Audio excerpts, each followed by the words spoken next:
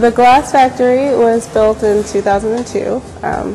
We actually inherited the space. It was a car dealership, and the two owners, Jim McKelvey and Doug Auer, Doug Auer was teaching glass at Washington University, and Jim McKelvey was a traveling glass artist, and they decided to buy this space. A lot of people ask questions about whether or not the title third degree refers to a third degree burn, but it doesn't. Jim likes to say that it actually refers to the third degree which his lawyer gave him when they decided to buy the place because it was kind of run down. So they spent a long time whipping it into shape and then decided to start teaching glass blowing classes throughout the St. Louis area. So we are the only open access glass art studio in St. Louis, which means members of the public can come down anytime that we're open. And we're open from 10 a.m. to 5 p.m. Monday through Saturday. So we've got nice steady hours that people can come down and watch this art happening right in front of them. So it's pretty nice. We get all sorts of people coming down to the studio specifically to watch the glass art. We get tour groups from all over the country, from schools all over the country. We get senior citizen groups. We have people who have their wedding receptions here.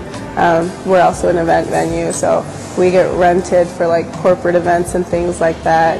And I think one of the biggest draws for us as a venue is that we have glass art going on. Not just the artwork in the gallery, but people can actually sign up to make things, which is really exciting for people. It's not very often that you get the opportunity to make a glass artwork, so that's pretty fun. And then we also have an open house every third Friday of the month, and that draws in anybody that you could possibly imagine, because it's a fun date night, it's a fun family night, people bring their kids out. We have a fire troupe that performs out in the courtyard, so we get a big draw for the fire performers as well. They're the St. Louis fire technicians.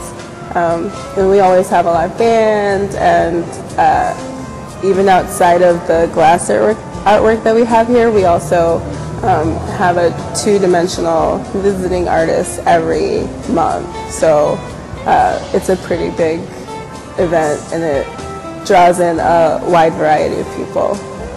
We have a variety of classes here, and they range in time and commitment and tuition from just a one-day, half-an-hour session to our full 6- and 8-week courses. We also have flame working, which is where you are working on a small torch with glass rods, and you make beads and shapes and small sculptures. So all the jewelry here was also made here in our flame working studio. And then we also have kiln working, which is flat glass and fusing. Some people liken it to stained glass, but you get more depth because you're actually layering the glass. So we have classes in all three of those. And we also have what we call private activities, where people can just call and schedule in advance to come down with a group of their friends and make something. So we have a lot of people that come in for private sessions. All of the work in the gallery was made by professional artists that have worked out of our studio. Every once in a while we get a student that's been working for a while and has gotten their technique has done a lot to improve their technique, and then they will talk to one of the directors about showing their work in the gallery as well.